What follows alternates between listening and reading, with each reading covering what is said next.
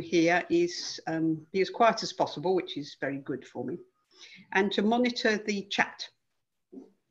And if I'm sure you're all so used to Zoom now that you're more used to slides. This works. Yep. Okay. So I will give you the introduction, and then Helle will take over, and then I will continue at the end. So what we want to do is to introduce you to our whole school approach study. It's about Empathie macht Schule. This is the German title of this project. So it's about empathy in schools, in elementary schools. And my part for this is really to look, or I'm the head of the scientific part, to evaluate this program. And the major aim is to give you some insights from our preparatory and preliminary ideas how to conduct this longitudinal research. We started in 2019, but now we will probably extend this project due to COVID-19 and will proceed till 2024. So it's a longitudinal design with the idea to have different measurement points to test the training. Let me see. So I will start with the background. So I will really focus on the scientific part, the evaluation ideas, and then Helle will go through the content-based and the treatment, the intervention part. So I will talk about the background of the research focus, and how we are going to operationalize it. And I will give some insights about the study design and the first data collection. But for now, we don't have any preliminary results. So it's really the first data collection based on the student sample. So the background for this whole study is to focus actually on empathy and relational competence. Like the OECD acknowledges that knowledge focus is not sufficient enough. We need a school environment and atmosphere is very important also for learning. So to feel safe and to have a certain degree of well-being is not only important for academic success, but of course for every health outcome you can think of. And here I want to give you a quote: "Preparing students with technical or academic skills alone will not be enough. Social and emotional skills such as perseverance, empathy, mindfulness, courage are central." So from this background idea is that we want to provide schools with competencies and to help them that they can create an atmosphere where they can be mindful with each other, take care of each other, be pro-socially oriented. And one aspect from this whole school approach is that we want to take into account all participants in the school context. So usually, or if you screen the scientific research, some of them really focus on only the kids or only the teachers. So here the idea is to have different perspectives and to include the whole school staff and the kids. And because they are, of course, all in all together in this complex kind of interdependence net. So, and they all are exposed to a variety of stressors. So it's important to take them all in all into account. So the competencies that enable them to deal with distress and the complexity are relational competencies and mindfulness, empathy, compassion. And of course, we focus here on the literature that these competencies can be trained. So it's not trait, it's only not, or you could say they are not only personality characteristics, they are there or not, but you can really improve them by training. And there are several, you're probably familiar with the scientific literature on them, Tanya Singer and many others who are focusing on these things from the neuro perspective, but all other different perspectives showing that mindfulness and all these soft skills can be really improved. So this is kind of the basic background for that. And the research focus in the whole school approach from in this project is to evaluate the training and to evaluate it from different levels, just as I mentioned.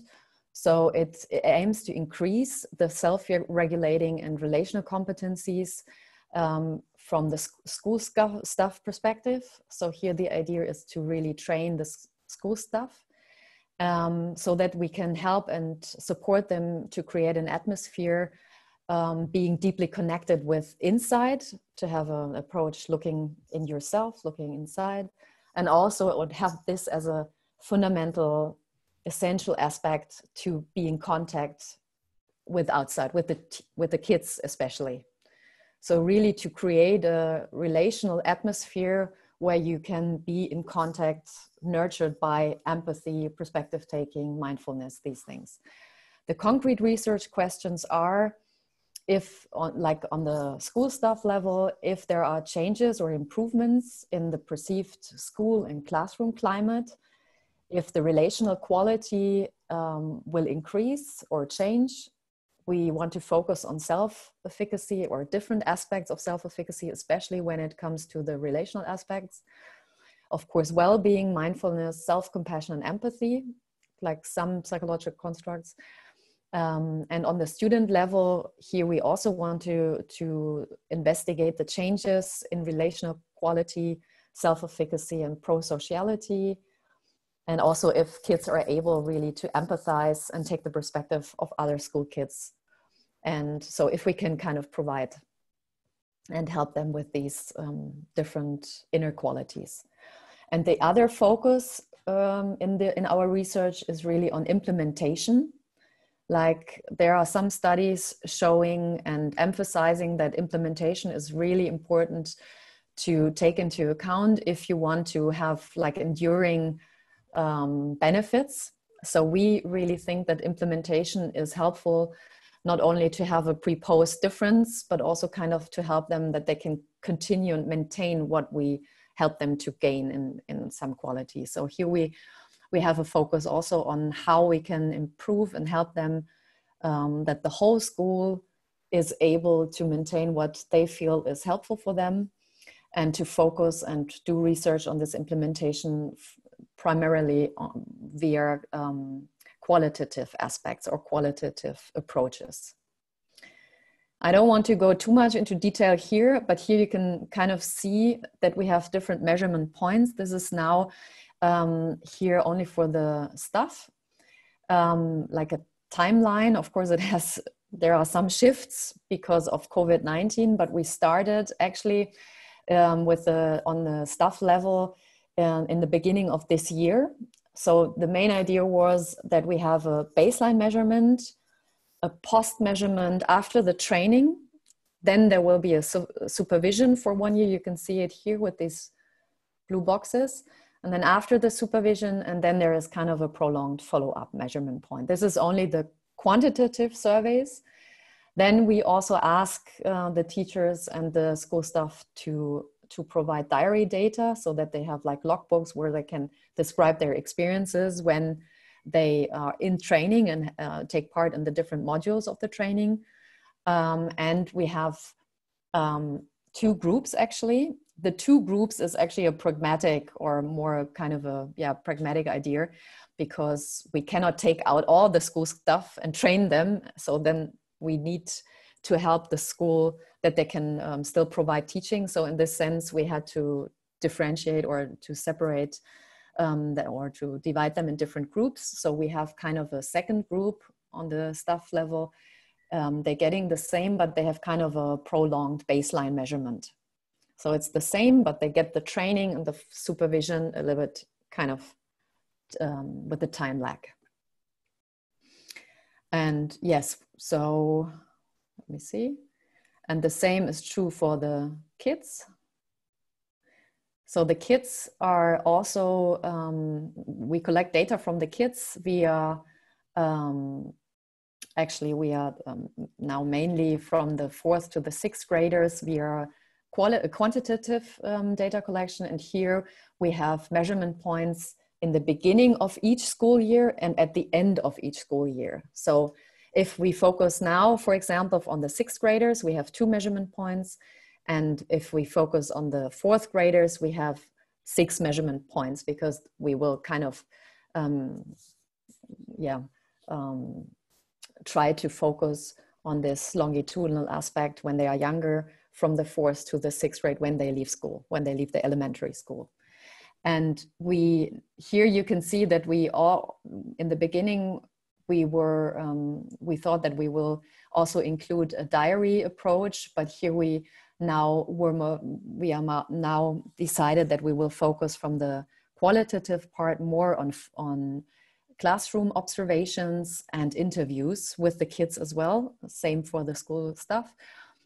So they are not kind of that they don't have to write too much, or kind of that they are not so burdened and exhausted just by our research. So for the elementary school in Berlin, in Germany, we have the first to the sixth graders. The focus of the quantitative part is on the fourth to the sixth graders, and the first and second graders are left out. So the third graders are included only in the qualitative part, because many of the validated and standardized questionnaires are not, they are not able, we cannot make use of them because they are kind of, it needs more cognitive differentiation and cognitive different levels from the school kids. So we decided that we really focus on a more interactional approach in data collection for the younger kids. Some example questions only from the quantitative. It's in German because of course it's in, we do this research in Germany, but just to let you, or to give you some ideas and insights, it's about how do I feel really well in my school. So the upper part, actually, this part is for the teachers, for the school stuff, and the lower part are examples for the students. So here, it's really only really examples. So if I have a good feeling being part of the school, if I would think to plan a new life, would I still become a teacher again, for example?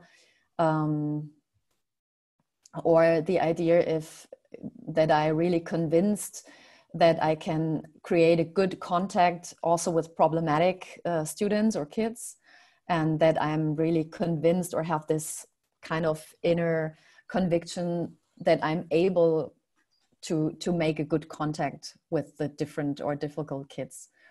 Or this is a mindfulness question, or from a mindfulness questionnaire, if I'm able to come back to the here and now moment, or the aspect of how you say it, to really appreciate yourself with your own competencies as a whole person, and aspects of motivation. And here in the middle, this is a questionnaire on relational quality. It's the same questionnaire for the school staff and the kids.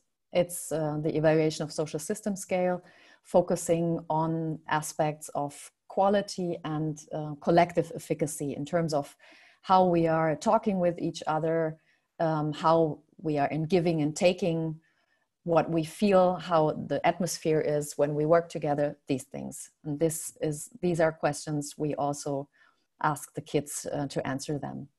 And for the kids, we have different questions on motivation, on how they feel that they get support from their teachers, or if they, what kind of perceptions they have, how they support each other. If there are difficulties, is it that people, like the kids, each other are helping each other? Or if there are difficult conflicts, is there a conviction that we can find a solution? This is a question for perspective taking. I'm able to really focus or understand the perspective of others, like cognitive empathy, and the same for affectionate or the emotional empathy. These just very few, just to give you a practical idea. And how we are going to do this, just what I mentioned now, actually, Helle, you have to stop me.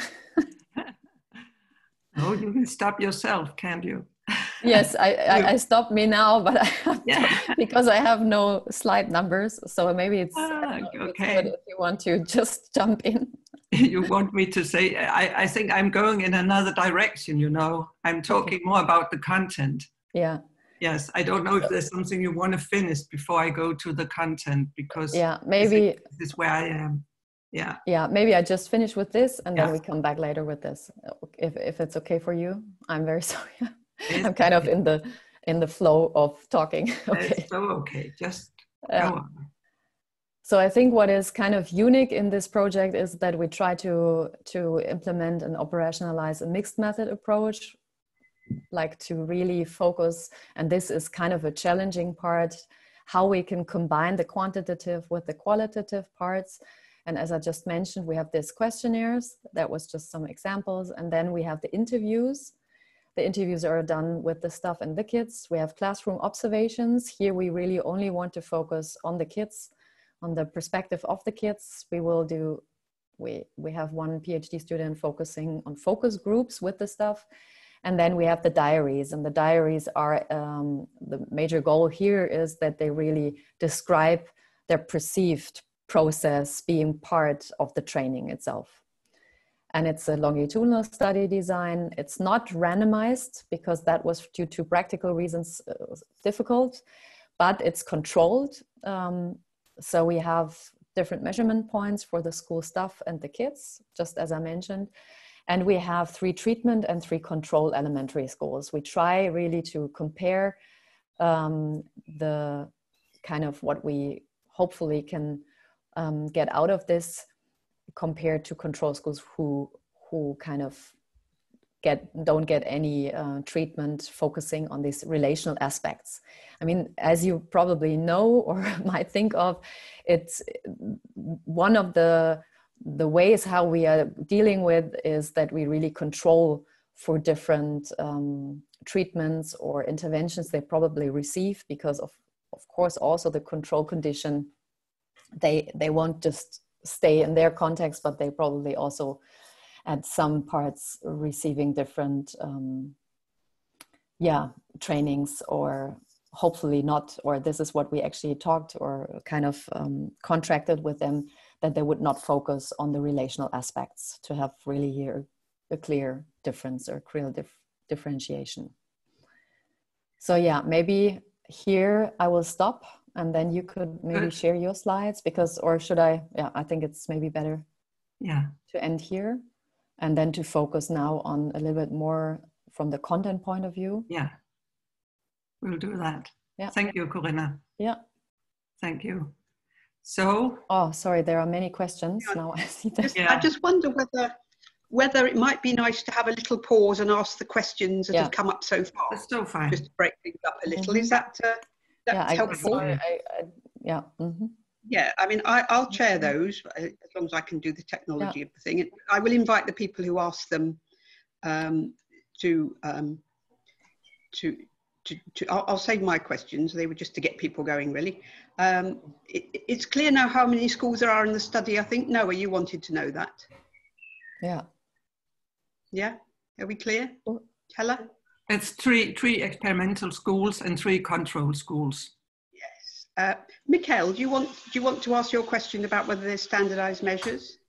Yeah, I was just wondering, you might have explained that, but I was wondering if you are using existing standardized measurements, or if you had to develop new measurements for this particular study. Yeah, so the mindfulness for the kids, we had to translate, because there is a mindfulness translation or the mindfulness questionnaire for kids in English language, but not for German. And so we here translated it, so it's not validated. But we really, like the usual procedure, kind of the old-fashioned procedure is to have a translation, a back translation with a native speaker. So we did this. So we have mindfulness, it's based on the mass. So that was kind of the only questionnaire which is not validated for the German-speaking cohort. But the rest, all over the whole rest, is focusing only on standardized questionnaires which are usually used in German, not only in Germany, but kind of to give a broader perspective on educational research. Yeah. Thank you. Just while you're on, Mikkel, you had another question about classroom climate. Do you want to? Yeah, I was just wondering if you also if you have found ways of measuring classroom climate or like as the system level more than just, or if you are focusing mainly just on individual outcome. Yeah, this is, I mean, this is really a crucial question. I think from data collection point of view, we are focusing on the individual level, but we have like this social evaluation of system scale is a scale which we try to implement for the kids and also for the teachers. This is one aspect, to have really the same questions. And then from the statistical point of view, this will probably, we will try to find a solution via multi-level modeling in terms of really taking into account what are latent constructs and also to focus on how we can focus or take into account the nested data structure.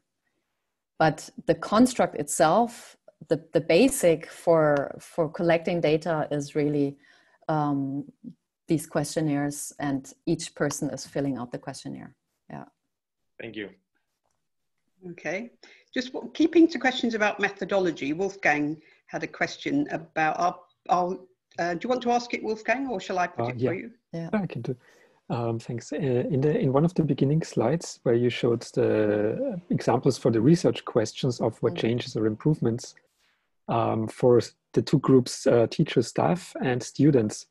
And many of them were the same, but some were different. But are they actually all the same questions for them? And you just listed examples, or are there actually differences?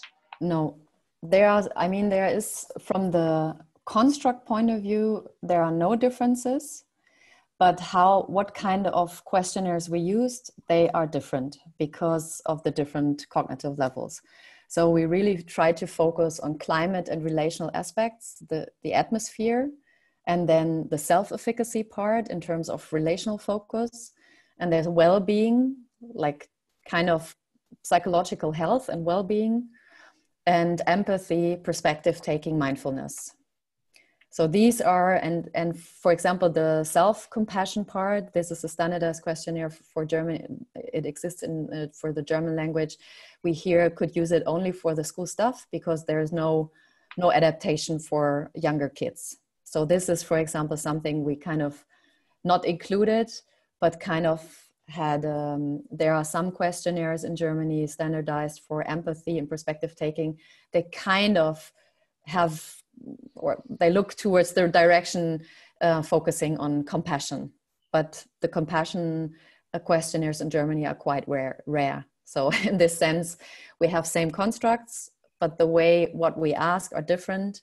And we try really, when we had a long period focusing on collecting or choosing different questionnaires, and it was hard to find overlapping questionnaires. So from this idea, we couldn't really come along with questionnaires fitting together, like with the same wording, I mean. Mm-hmm. Okay.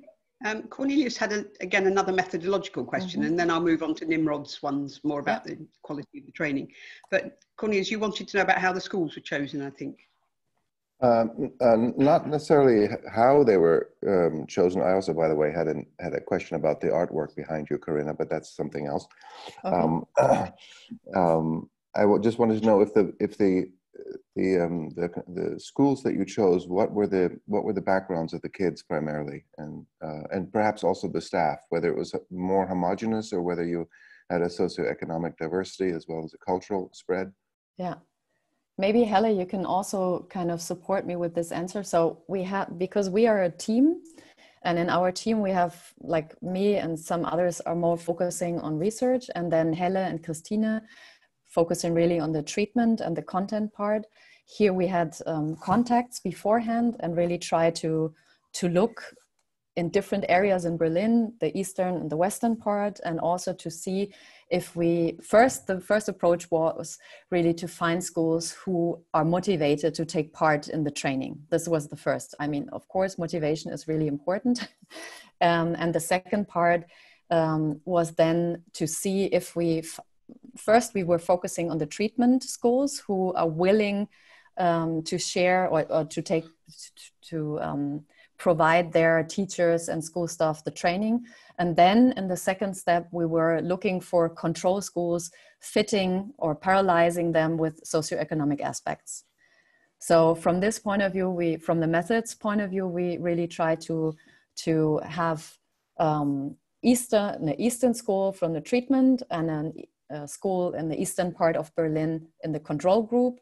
We have a school where you have a diverse migration background, and this we have also kind of paralyzed in the treatment and the control group. And I think two schools, one school in the control and the treatment condition, focusing more on the Western part and higher socioeconomic status. So yeah, it was not a kind of a goal, but actually the idea was to not focus only on private schools or where you have kids who already are very much supported by engaged teachers and parents. So to really focus on the open or the government schools, so that we can impact or support people who are more in need, actually. Yeah. But maybe Helle, you can add some information to that. I think it's you have done it so perfectly, and I think for the staff as well, it's not staff who are especially interested in mindfulness or relationship building. It's just ordinary Berlin schools. What is maybe special is that the leadership of the schools are very positive in all three schools, and I think it's necessary if you want to make a program so for so long and with so many days for each staff member is becoming fully 18 days of education, and to that comes supervision a year after that. So it's a lot. Okay, thank you. Just to say that Karl-Heinz and his whole team were trying to join this meeting, but they've had technical problems. So they send their apologies, and they're looking forward to catching up with it later. So, and Nina had another meeting, so she had to go.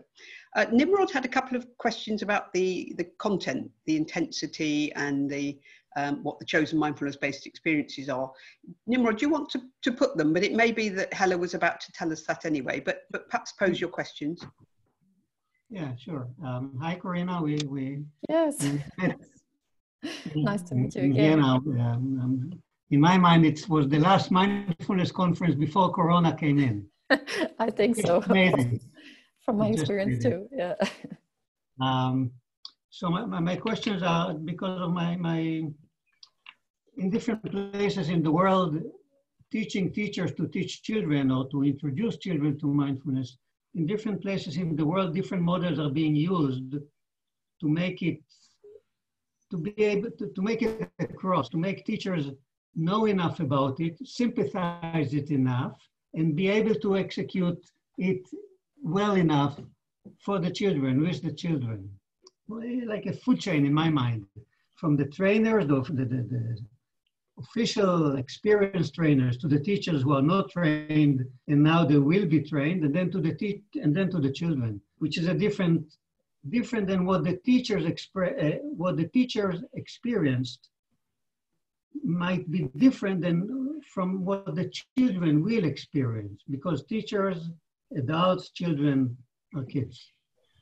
So again, there's always compromising. How much can we teach teachers, and then how much can we teach children? In children, it's the 1 week protocol, the curriculum. Teachers is the business of their daily life. So what was your choices for the teachers to make them trained, and then the children to make them experience it enough? Yeah. I think I could, thank you for your question, Nimrod. Hello. I think I could tell something about the content, and then I could answer your questions, because then it will be okay, Corina, wouldn't it, and Catherine, that I will go on with a bit of my content here, because it's very relevant what you talk about here. And I will say that my start in the work with mindfulness in schools, it was not from a position where I wanted to add mindfulness training to the school. It was from a position where I saw that teachers were treating children badly, if I could say it. They were hurting children when trying to, in their efforts to teach, they were hurting children unnecessarily, hurting them. And they were correcting and adjudicating and disciplining in a way that I didn't like when I came out as a young psychologist in the school 40 years ago. And then I started to look at what is necessary to make that change so that it would be more healthy for the teachers and for the children as well. And then I started to work on the relationship. And because I saw that it was what was really important. It was the way the teacher as a human being was in the classroom and how she or he did relate to the children. So this was my starting point. And I want to share my screen now, if this would be possible for me. Here it is. I just want to start with this short quote, because Corina has already talked about the different reviews and research that has been done. This is from a Danish pedagogical institute. If we want to create a good learning environment, it's important to teach the teachers to create good relations, to show tolerance and respect, interest, empathy, and compassion to each child, and appeal to the children's understanding of a conflict instead of bullying them. And in the beginning, I was working at that, and I could see that it made sense, but no one was listening really. And then some decades ago, we started in Denmark to go on with work like this. And then I came over Jesper Juhl, who I know he's very well known in Germany. And he was working a lot with relational competence, we have called it. And I don't know how correct that is in English, but I hope you understand what I mean. And it's about the ability to create, maintain, and when necessary, restore healthy and mutually beneficial relationships, because they are seen as the basis for a good learning environment.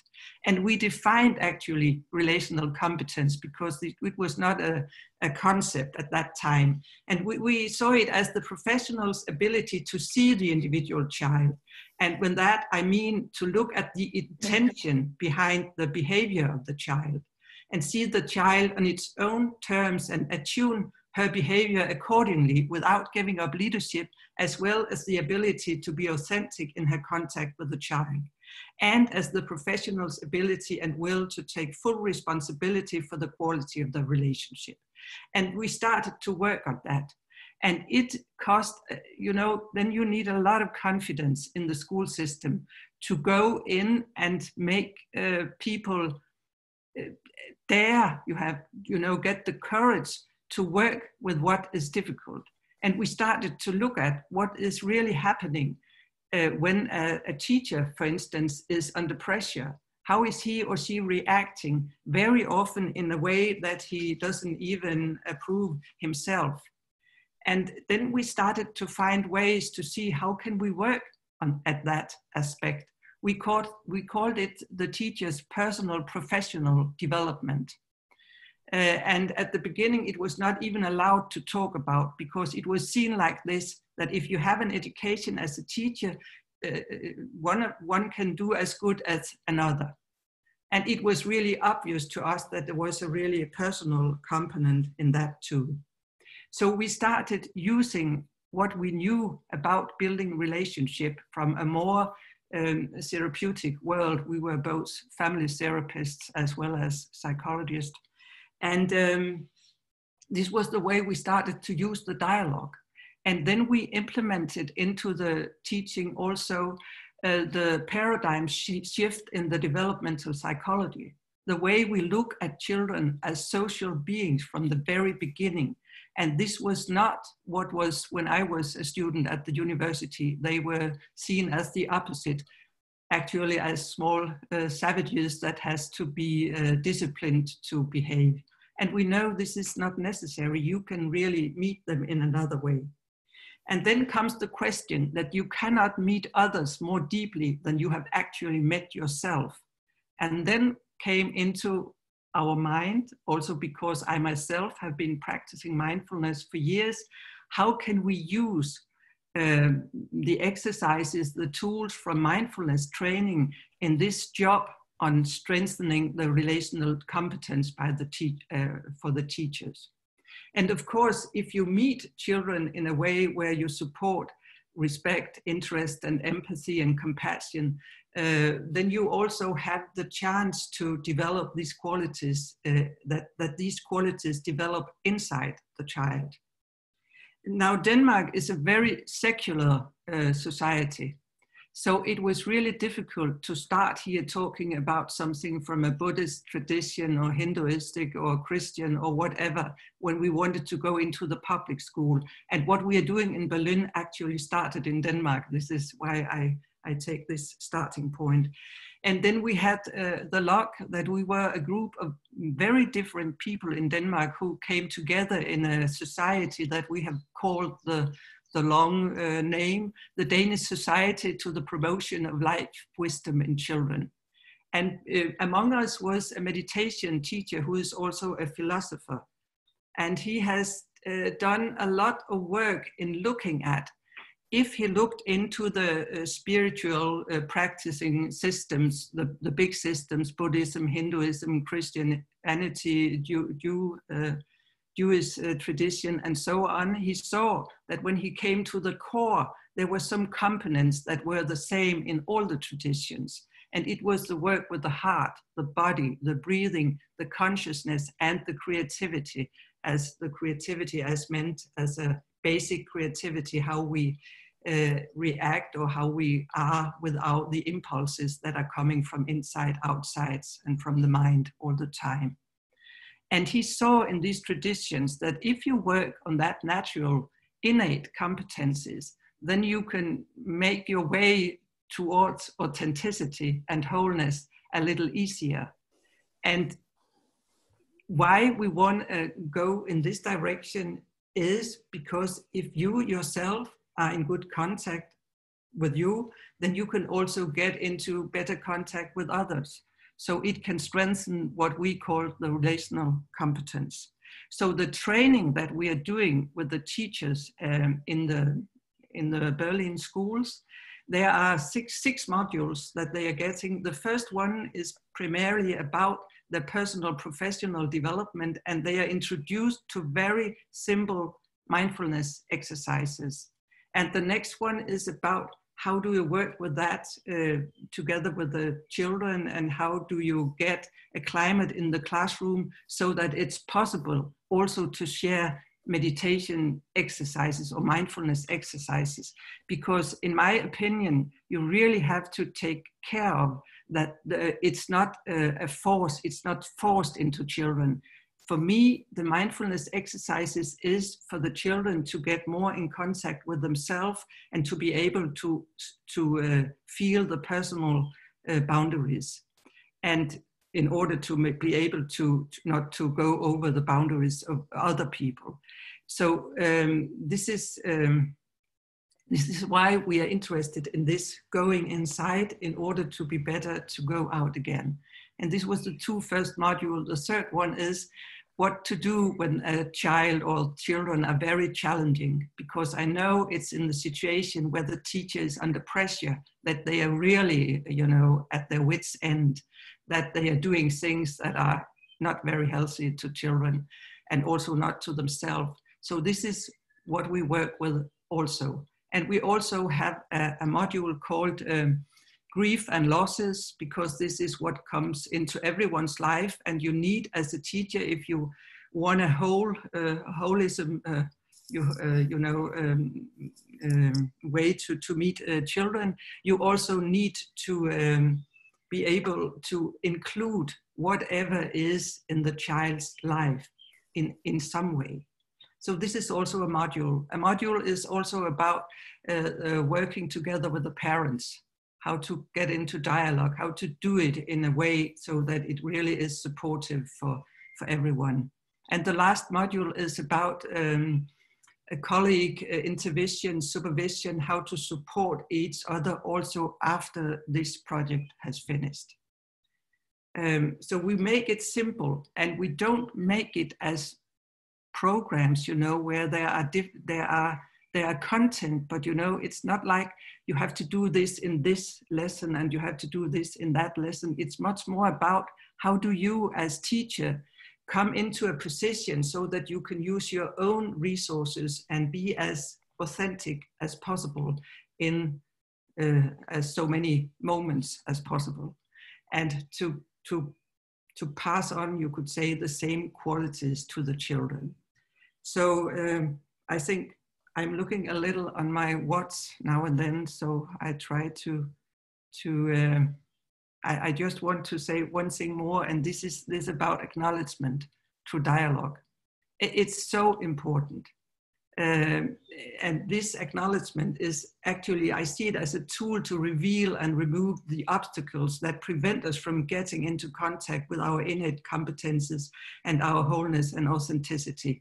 And I have seen that when we want to work with professionals in the school, it's very important with this acknowledgement that we meet the teachers with the same empathy and compassion that we want them to meet the students with, or the children with.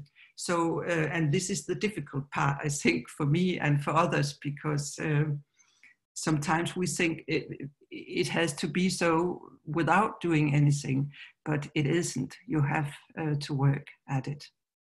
So, what do you think, Catherine? Am I in a point where I have to come to I'm sure people have got a lot of questions about the content of what you're doing. It may be good to just give people a chance to ask them, and that may help structure this final part of the session. So if you want to perhaps stop sharing screen, Helle. Oh yeah, thank you for reminding me. And perhaps if people have got questions about content or what happened, just raise a hand, and Uta can unmute you and just ask you a question. We'll just have 10 minutes on this, if that's okay. Everyone's busy, so I think that would give us a nice hour together. So anyone who got a question that they want to put? Noah, go on. Yeah, I also wrote it in the chat that in my experience, some of the teachers are quite apprehensive when it comes to dealing with more psychological issues. You mentioned the grief and loss and trauma, and I was wondering if you had the same experiences. Because this is actually a great responsibility for the teacher. Yeah. Yes, it is. And I think it very much has its roots in the fact that they don't know how to do it.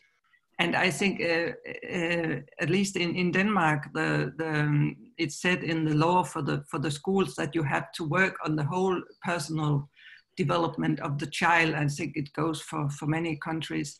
And then you need to be able to address, for me, it's not about making them therapists.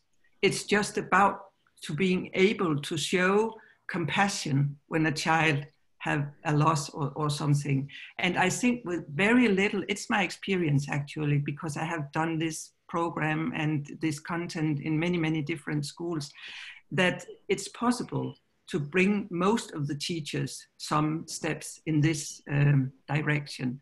But of course, when you work with a whole school, and we said in the beginning that it is schools that are just, they are chosen, so not because that the teachers are very interested in mindfulness or psychology or whatever. So I'm sure we will meet resistance, I know we will, but then it's part of the way of dealing with that. This is also what we want to pass on to the teachers, because they experience resistance all the time. And I think when they see that it's useful, most of them gain something. Okay, thank you. Great. Thank you. Any further questions? Yes.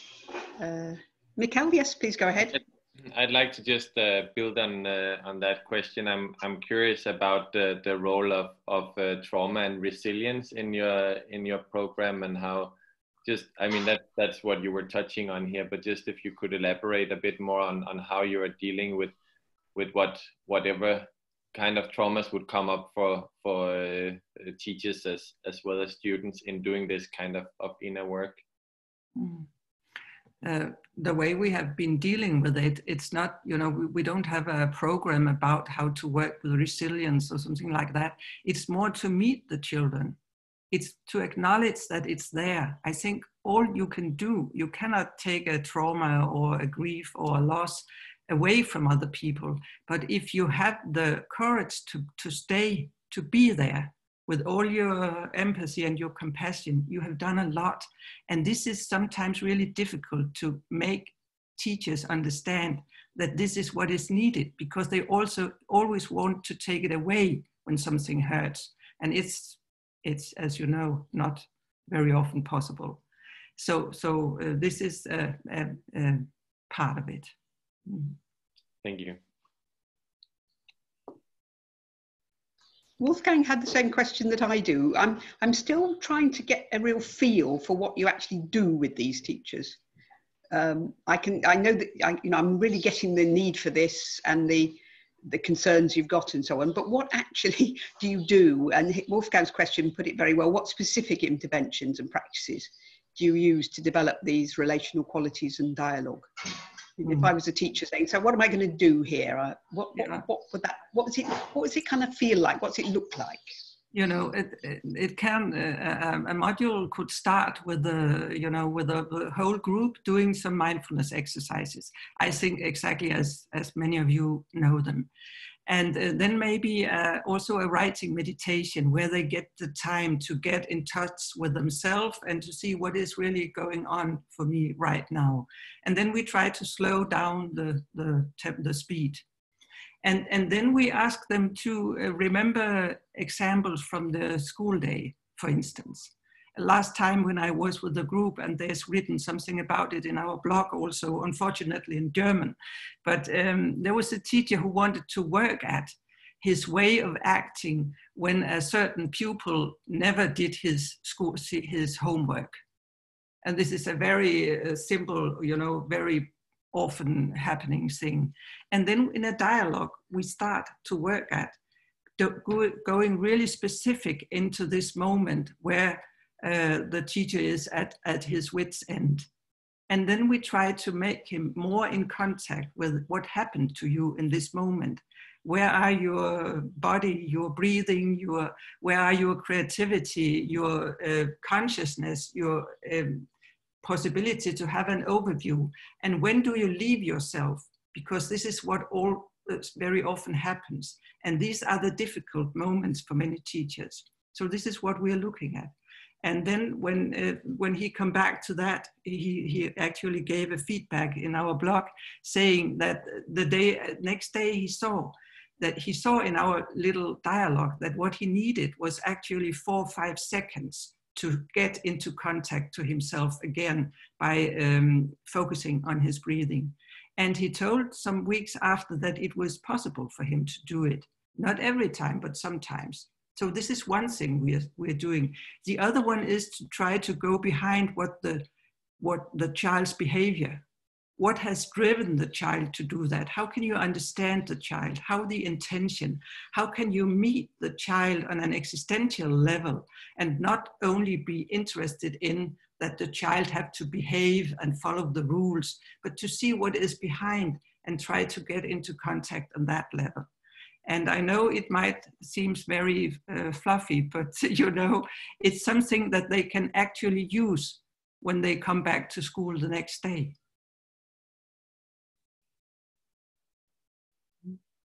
Good, that's a lot clearer, thank you. A supplementary question from me. So are you seeing mindfulness as one of the competencies people are learning, or is it foundational to everything else? I think it depends on sometimes how you define mindfulness, but I see mindfulness, empathy, and compassion. I think this is a basis, and I think as we know now, I think you all know, of course, that development is going through relationship. This is what we know much more about that than 20 years, 30 years ago. So I see this as a basis. So, and mindfulness is, for me, it's a part of that. So for me, it's essential. If you want to get into a deep contact with yourself, you have to work with tools like that. I cannot say that there ain't any other tools, but this is actually what functions for a lot of people. And I think it's possible to work with it in a way so it's not seen as something religious that you are trying to. We really try to keep it free and say it's about your breathing, your body, your heart, and so on. Okay. So let's have just another 5 minutes, I think. And Wolfgang, you had a question, and then there's a couple that are written down, but you were indicating you'd like to ask a question. Thank you. Yeah, actually, I mean, you asked the question for me, but just to clarify, the follow-up would be, do I understand you correctly? You're focusing on individual practices for people, so mindfulness, journaling, reflective inquiry, and then that translates into the relations, and you don't apply specific relational, like dyadic or other practices or circle-based practices. That would be my question. We do. We have a lot of dyadic work. We have most of what we are doing is in relationship. Also, many of the mindfulness exercises is together, or how you work with them in a group. I could actually give you a hint to some material we have worked out for another project. It's called Hand in Hand. And I think the material is on the CCE webpage as well. Because there's a kind of a manual where you can read, manual for school staff, where you can so very exactly read the different exercises that we're using.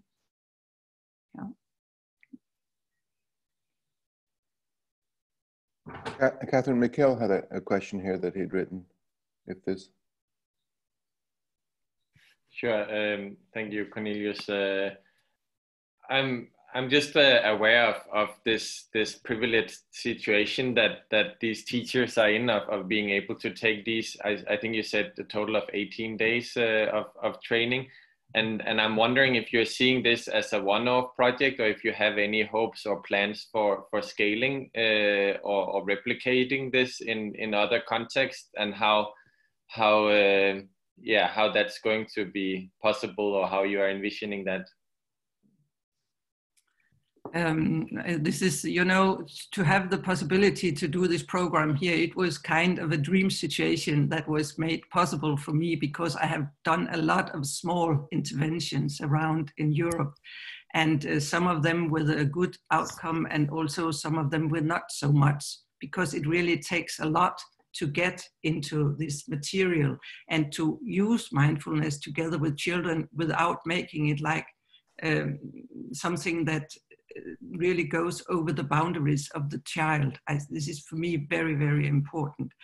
For me, it's more about the Berlin project is for me also about to come into the teacher education, because I think this is where if we have some results that could aim at, this is something we want to bring into the teacher education. And we have also in Denmark some results from the teacher education in Aarhus. But I really want it to be part of that, because I think we need to think in another way when we want to make school for the future. Not that I know how it should be looking like, but I am certainly sure that it should not be like the school we had in the industrial society. And this is how it primarily is now. So for me, it's about getting some other qualities into the school system so that each person in the school system can develop more freely. And I will say, for me, it's not only about the individuals, it's also about how they can bring things back to the society, to the community, because this is where, when we know development is going on in relationship, it's of course very important to see how does it function in a group of people. Thank you. Thank you. Nava, you had a question. Sorry, Mikhail, I interrupted. Nava, do you want to ask your question? Yeah. First of all, it's always fun to, it's always makes me happy to see someone that has such a dream, Helle. So very touching, you know. I was wondering if the people that, I mean, it's a continuation of Mikel's question, maybe, if the people that work with the teachers, how professional should they be? Should they have like clinical background? Because it sounds like you are going inside with them quite deeply. And is it enough for them to be mindfulness teachers, expertise, or should they really have some clinical background to work, you know, with deeper places? And also, if you have time to talk about the dialogue part, which sounds really interesting. Yeah. So you are thinking about the people who are training the teachers now. That train the trainers, yeah. Train the trainers, yeah. We have also in Germany a 2-year course where we train trainers.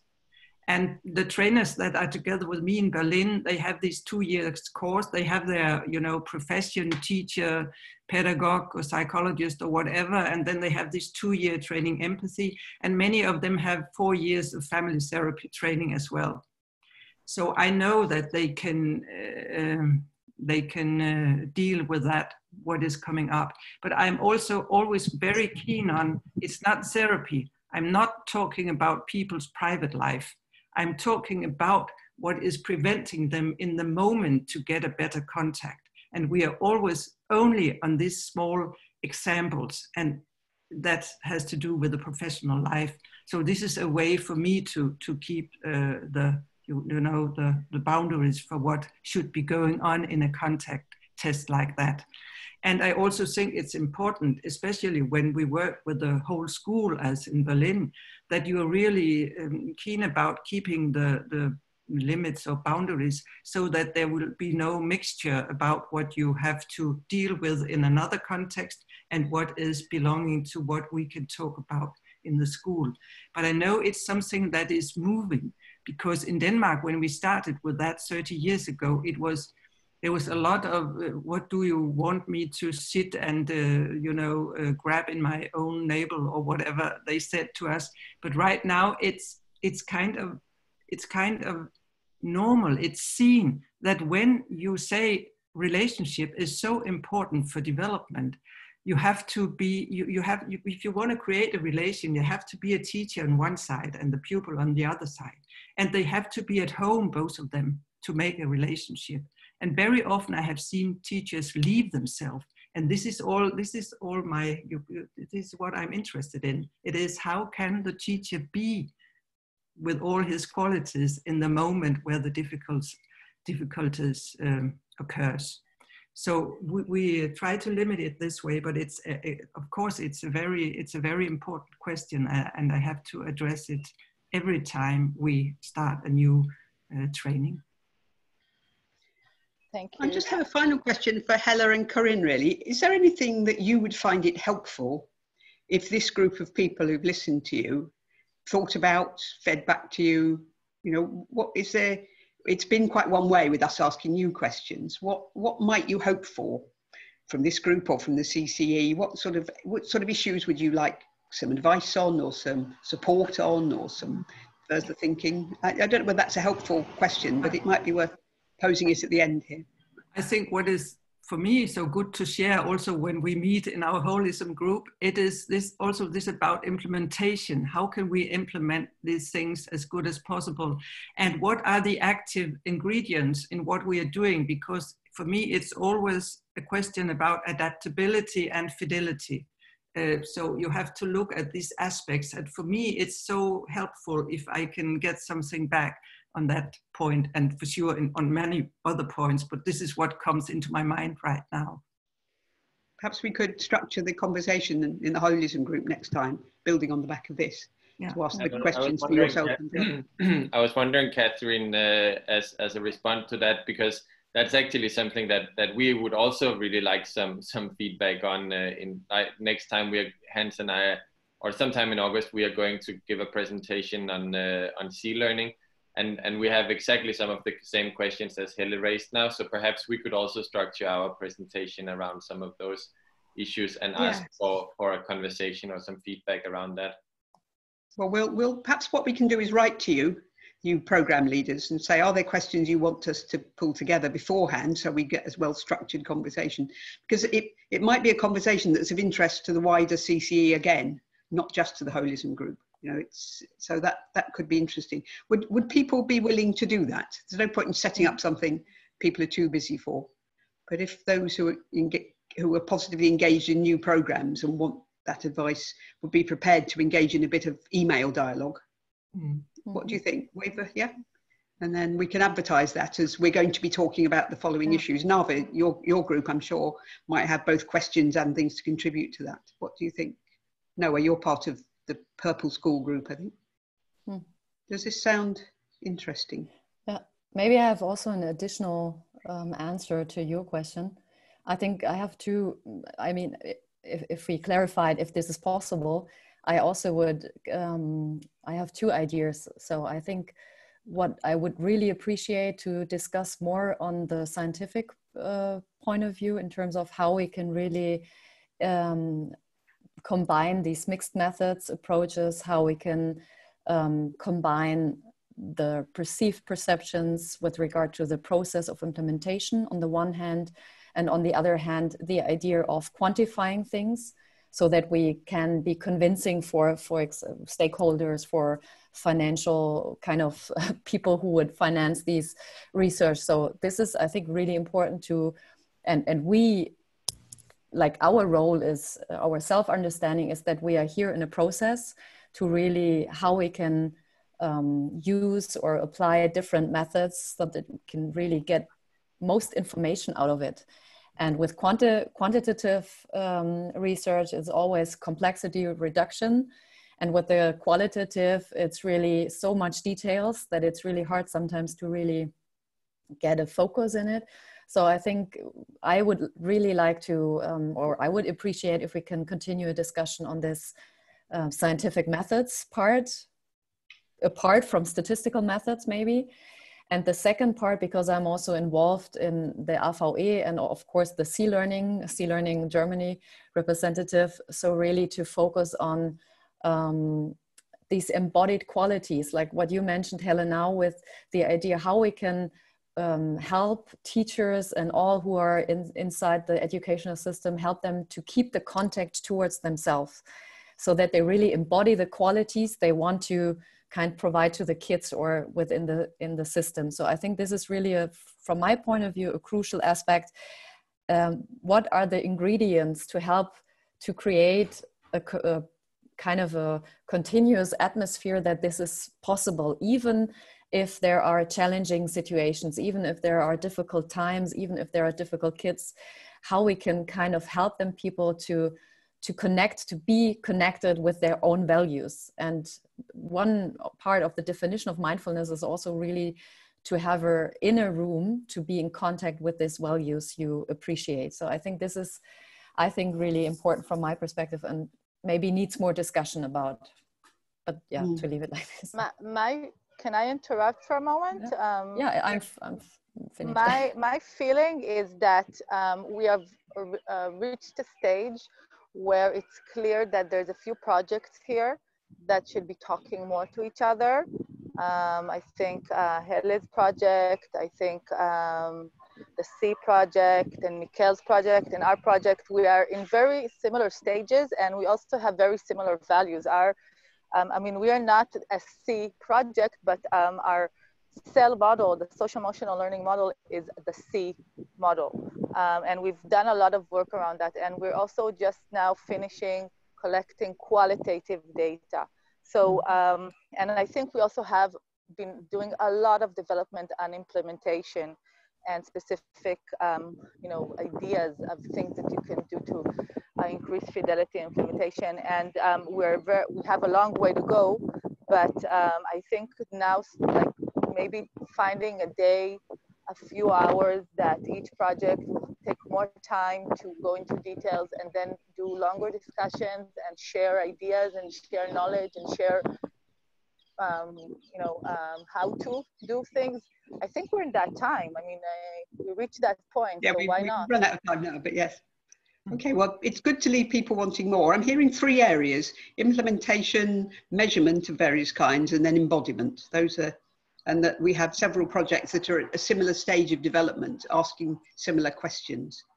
Is that correct? Is that what I'm hearing? So, what do people feel? You don't want to set up a meeting that's so long that people can't make it or they lose interest. I don't know. I think the development teams in all groups probably would be very happy to find time and work together, because all these short meetings are nice, but I think we need to go to the next step. Yeah, and it combines the 3 groups in a way: holism, teacher education, and research. These are all so. Okay, well, we will probably send around a little set of questions asking how long people can put aside. And there's nothing, by the way, to stop those of you who know each other getting a meeting together anyway. You don't have to have utter Cornelius and I smiling down on you, although we'd love to know if you are. But if we can help to convene that, we'd be happy to. You can always would contact people me like for a longer meeting, or if you think... Yeah, we can organize it. I mean, I'd be happy, our team, to organize something for like August or something. So we don't have to take your time. We know you don't have a lot of time, well, we can organize it. I think we'd like to be there, really. I'm only kidding, but it would be good to keep it together. Possibly an hour and a half. We don't want it too long, and then people can always talk later. What you could do now is to link up after a meeting and continue the discussion over coffee. Okay. Well, can I thank Helle and Corina really from the bottom of our hearts for a really fascinating meeting, and I think it's caused a lot of clarity about what we're talking about, what we're interested in, what our joint issues are. That's going to be very, very productive. Thank you. So thank you. I could encourage you, Helle, to give us some details of this project. We have a section of the website which is called Projects, under creation, in creation. So please send us some information on that. That would be great. Thank you. Thank you. Very valuable. Thank you so much. Thank you. It was really nice. Helle, where were you when I went to school?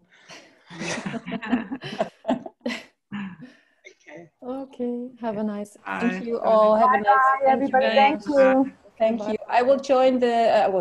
I will stop the meeting for all, so you do not search for the button. Thanks again, Helle and Corina. Bye bye. Bye. Bye bye.